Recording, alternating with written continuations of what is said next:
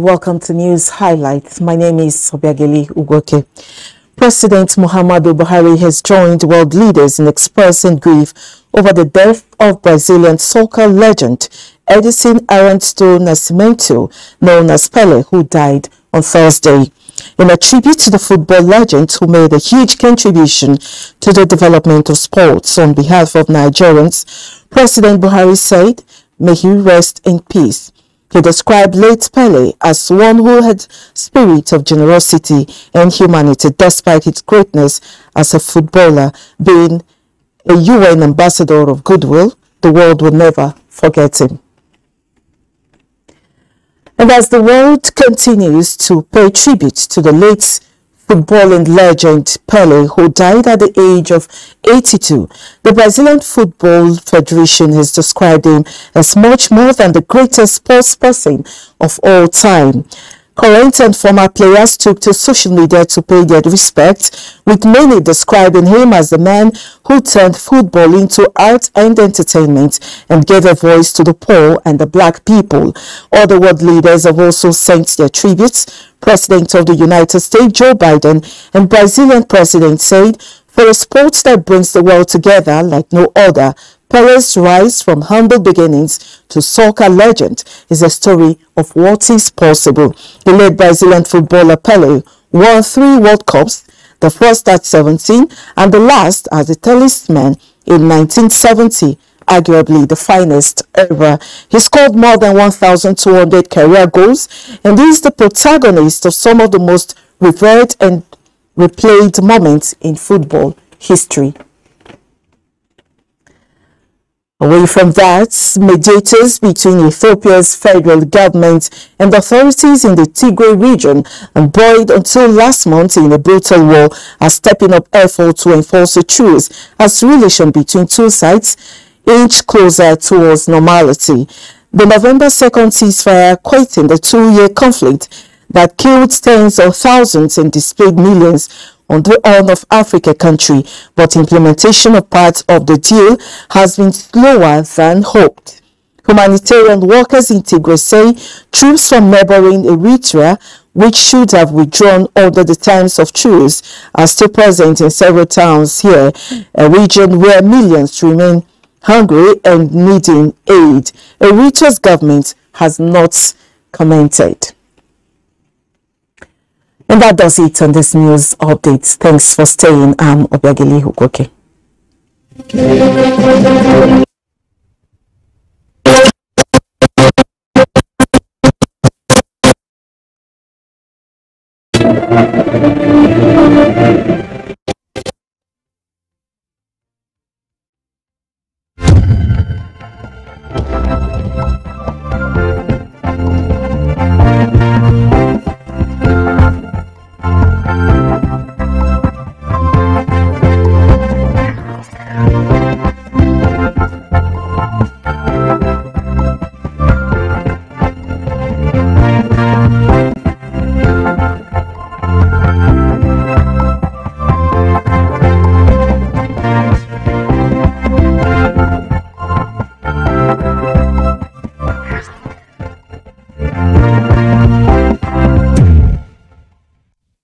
They say if you want to know how many seconds we have before Election Day 2023, check the heartbeat of the candidates. If you want to know how many minutes are left till the day, then check the tweets of their followers. To determine the hours left to monitor just monitor the discussions among the electorate. And how about the days left? That one is on the mind of the security personnel. However, we still have just over a day left in 2022, and so we must look back before looking forward. What is 2022 leaving behind in the annals of Nigeria's political history, and how prepared are the key actors for the much heralded 2023 in the nation's political landscape? I am Fisayo Ogunfuyi. Welcome to the very last edition of Political Update for the year 2022.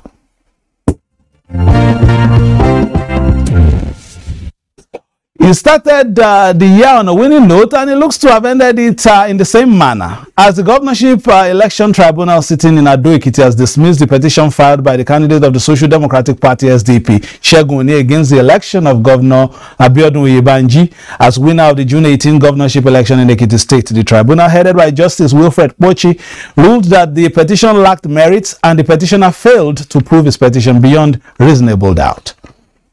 The Social Democratic Party candidate, Segun Oni, through his counsel, Obafemi Adewale, SAN, averred that the June 18, 2022 governorship election violated the provisions of the Electoral Act 2022 and the 1999 Constitution of the Federal Republic of Nigeria as amended, with alleged cases of widespread vote buying and muzzling of opposition figures which affected the outcome of the election. Oni also described the primary that produced Oyebanji as candidate as being fraught with irregularities, as the governor was not validly elected to fly the APC's flag. On this basis, the petitioner wanted the victory upturned in his favor, or alternatively, the SDP candidate sought the relief of the tribunal for outright nullification of the election and ordering of a rerun. The three-man tribunal, headed by Justice Wilfred Pochi, observed that the ground by the petitioner that the governor of Yobe State, Mai Mala Buni, who conducted the APC primary, was an illegal occupant of the seat, and that all actions taken while superintending over the party was illegal, null and void. The tribunal held that it is not within its jurisdiction to entertain a pre-election matter. On these grounds, the tribunal dismissed the petition for lacking in merit. We've all learned, I think, it's a judgment that I think will be referred to constantly in the years to come. That is how the lower courts have seen the case, and that I believe the Court of Appeal will see it differently. Governor Abiodun Oyebanji was declared the winner of the June 18 poll by the Independent National Electoral Commission, INEC. This week, the Senate and House of Representatives passed the 2023 appropriation bill. Lawmakers have expressed optimism that the 2023 budget will sustain development processes put in place by the current administration. There are some views on the budget tagged the budget of fiscal sustainability and transition.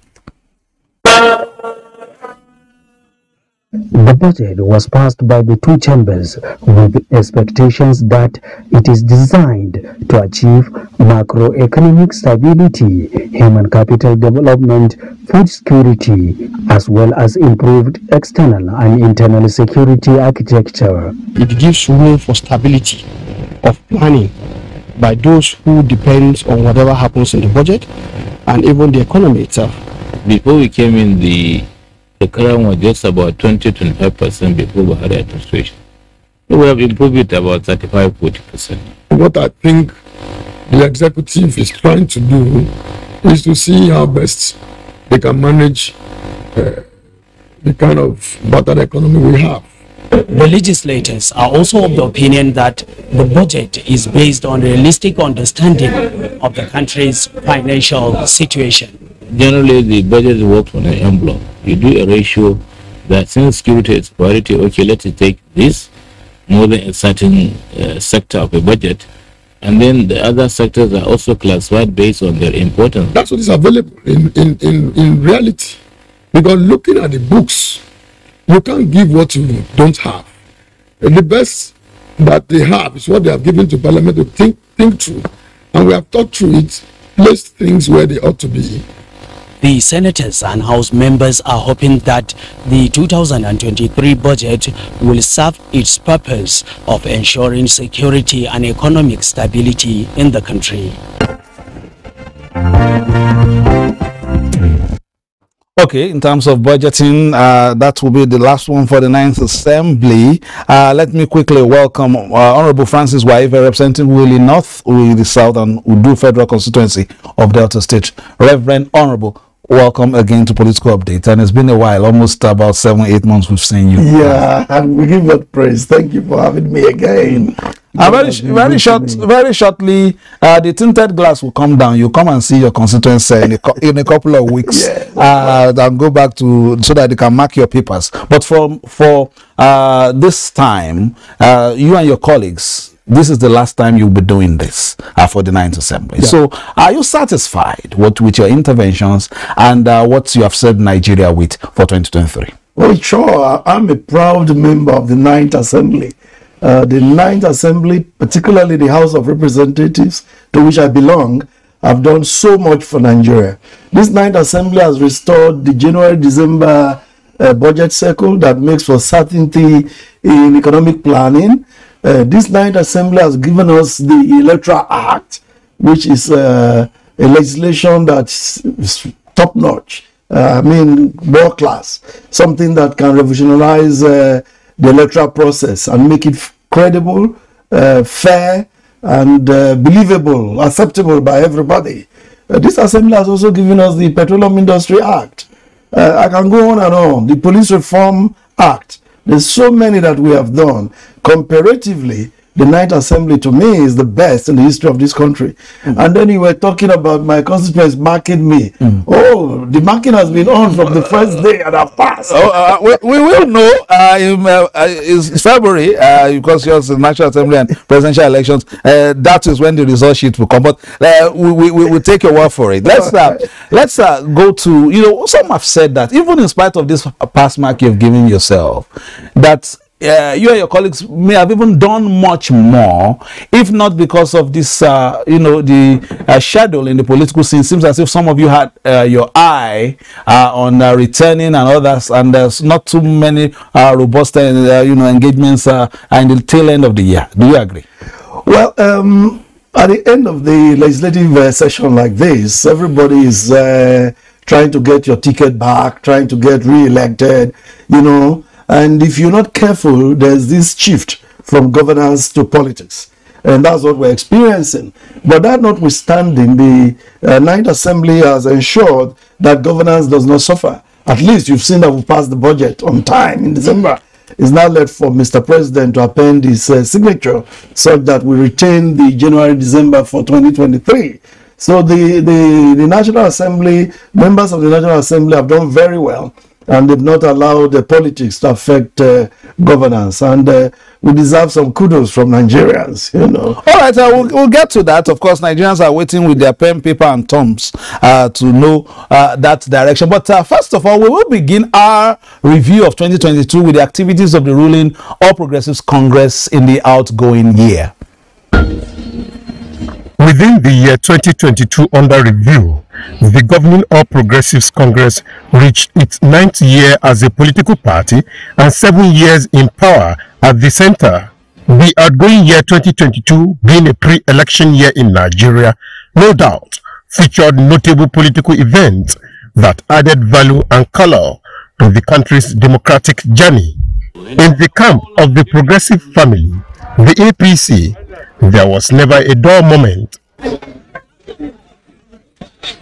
In March 2022, the former Nasarawa State Governor Abdullahi Adamu was affirmed as the consensus national chairman of the party during the 5th National Convention of the APC held in the nation's capital, Abuja.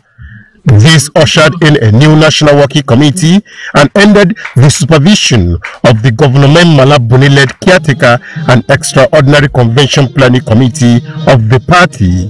The new leadership of the party immediately hit the ground running by embarking on the critical pre-election processes. The party fielded a deluge of interest in different political offices, and the cost of its nomination and expression of interest form stoked a number of conversations. Nevertheless, this process ushered in the APC's primaries nationwide, including the presidential primary held on June 2022. The party's national leader and former Lagos State Governor Bola Ahmed Tinubu emerged as the party's candidate after a keen contest which included some party heavyweights, including the Vice President Yemi Osibanjo, former Minister of Transportation Rotimi Amechi, and Senate President Ahmad Lawan.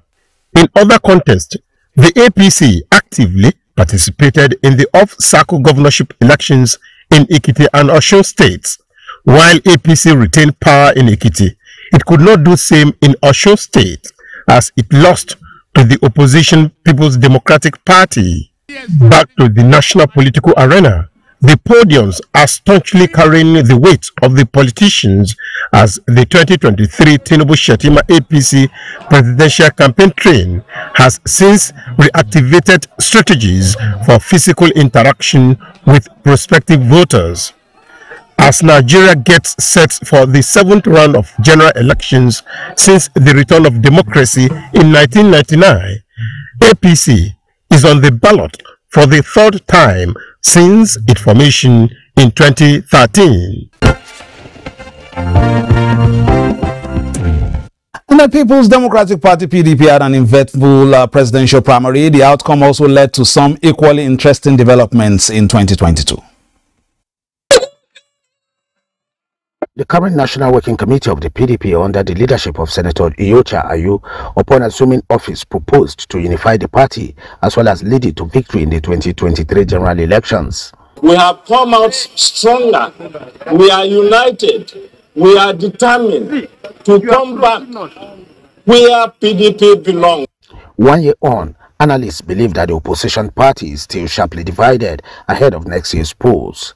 Therefore, the plan to return the party to the people as well as reposition it to be able to win the 2023 polls still has some hurdles to scale.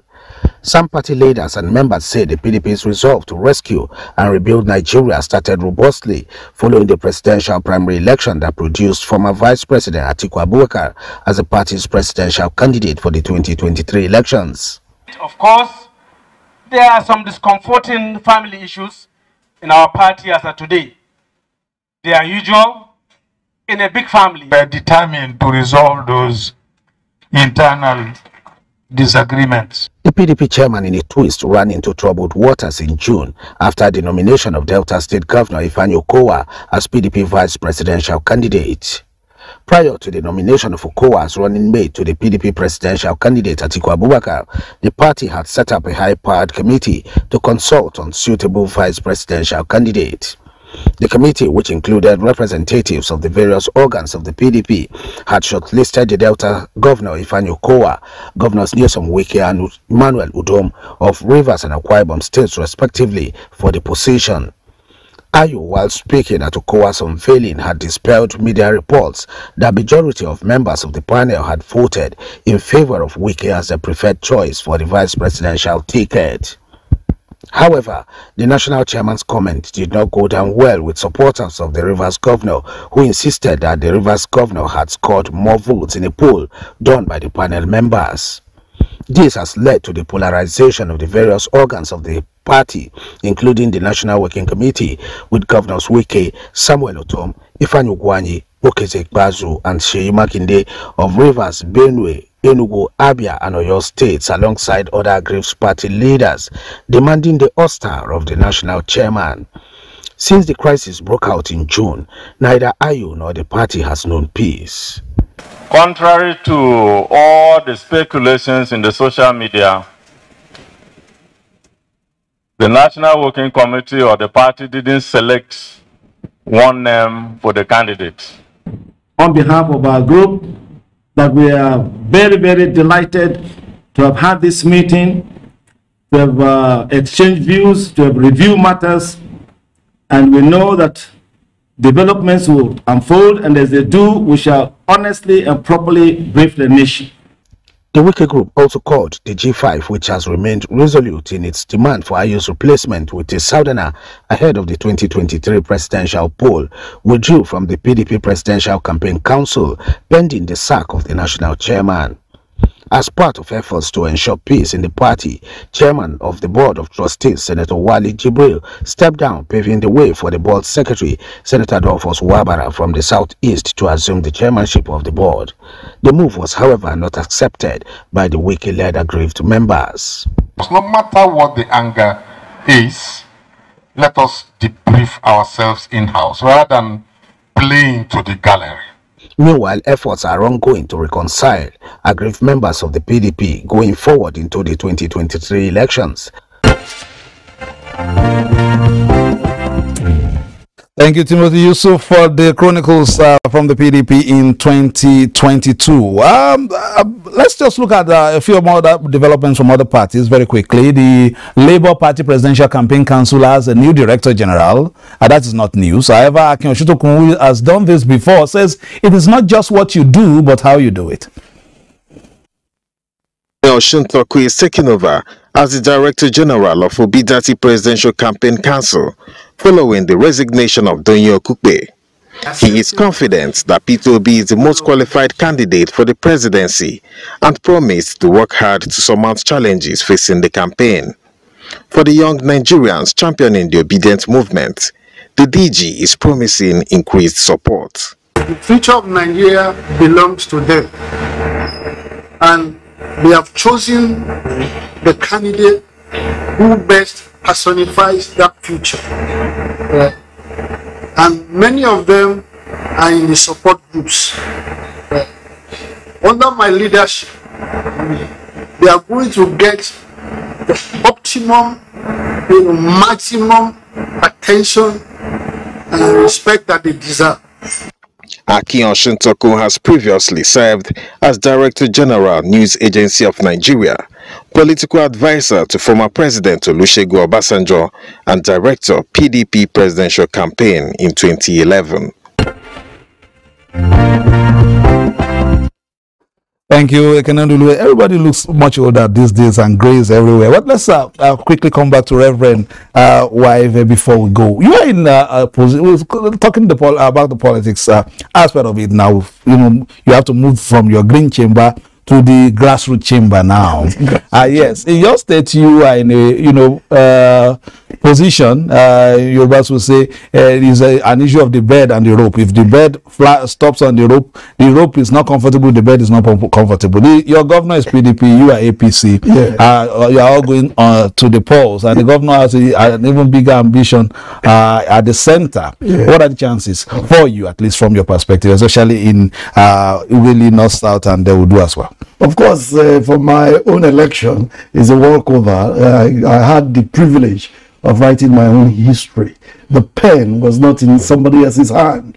My performance on the floor, my performance in the constituency in terms of relating with the people on the grassroots, infrastructure, it beats everything since 1999. So if you go there, you find that the election is going to be a walkover for me. And then for our party, the APC in Delta, I can tell you, you can write this down. Today, I'm the only APC rep from Delta, but after the elections will be a minimum of 6. And of the 3 Senate seats, we'll get a minimum of 2. And of course, the governorship we've taken already. You can see what's happening even before we vote. Oh, anyway, let's distinguish Senator of your mark against a candidate, and you can't beat that. Check the other candidates, and you know that it's between him and the others. So APC have taken over Delta, and we just can't wait. We're all excited, waiting. Follow the news, what's happening in Delta every day. Every day there's a new development towards this direction. Even this morning, people are moving from the other party. I mean, big fishes are moving. So anyway, when you talk of big fishes, we are in the Delta, full of a lot of rivers. But let's quickly, before we end it, your state was one of the first places where we tested the beavers. If I remember, at the state assembly election, the first time they were trying to do something before we now went to the state level. You used the word tested. Yes, tested. Yes. So now, but now it's that's how we're going this time. It's a game changer, as well as the backing of the Electoral Act as well, and several tweaks and all that. Are you excited going into this election, since you are also on the ballot? Like I said at the opening, we can only, to know how the thing is going towards election day, we only need to check your heartbeat. So are you confident, or are you in some form of trepidation? My brother, people like me who have votes, we come into politics with votes already.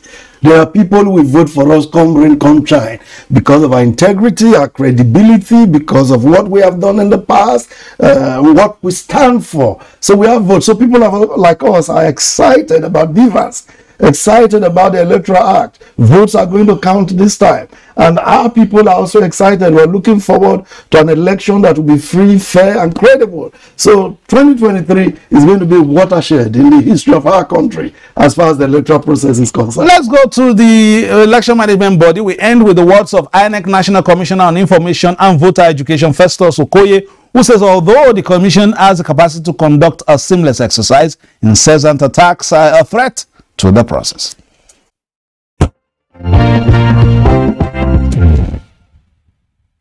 The Commission is preparing well for the 2023 general election.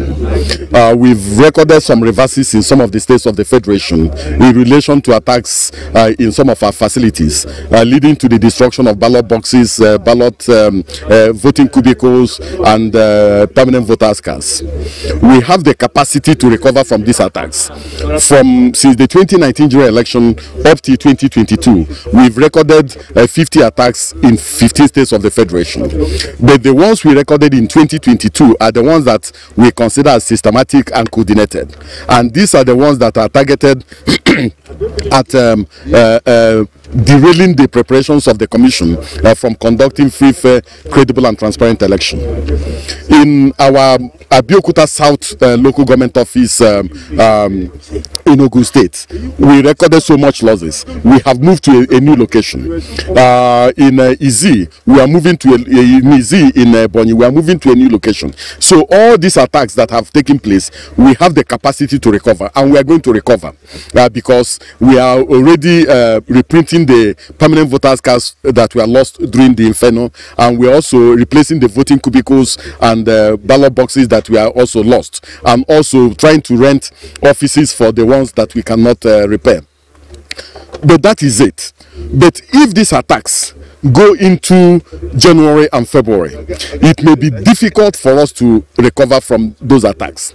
This is because if you look at Section 134 of the Constitution of the Federal Republic of Nigeria, 1999 as amended, it has threshold that a candidate must meet before that candidate can be declared as the winner of any election. So we do not want these attacks to continue. We don't want them to persist, but we have the assurance from the various security agencies that they are going to dominate the environment, they are going to neutralize all some of these attacks we are having, and that it will not continue. And that is the assurance we have from them. We need a secure environment. We need a safe environment to conduct the 2023 general election. The Nigerian people want a good election. The Nigerian people want to embrace democracy and have embraced democracy. The Nigerian people want an election that is driven by technology, and we are going to conduct an election driven by technology. The Nigerian people want a winner, a credible winner to be declared for the 2023 general election. We are going to declare only those who the Nigerian people elect as the winners of the election. So we do not want any distraction at this point in time, and that is why we have made it very clear to the National Assembly that all INEC offices shall and must be declared as high priority areas that needs adequate protection and needs adequate safety. The Nigerian people deserve to go into the election with a clear conscience and with a clear mind. We don't want people to go into the election with fear and anxiety because that will not make for a credible election. But in terms of our own preparations, in terms of delivering on our mandate of organizing, undertaking and supervising election, we are on top of the situation, and we are not going to disappoint the Nigerian people. Thank you very much, Reverend Waive, for being a part of the program. That is it for this year. Thank you so much for coming. I wish you the very best in your endeavors. And that has been Political Update for this year, 2022. We thank you for your steadfast patronage and commitment. Now that we are in the home straight, with the election tape in sight, we must play our role with our thumbs, not our fists, our conscience, not our appetite, with our collective future, not our individual fortunes, as our primary consideration. Until next year, when we hope to see you again, I'm Fisa Ogunfuyi, urging you to play your politics for the greater good. Bye for now.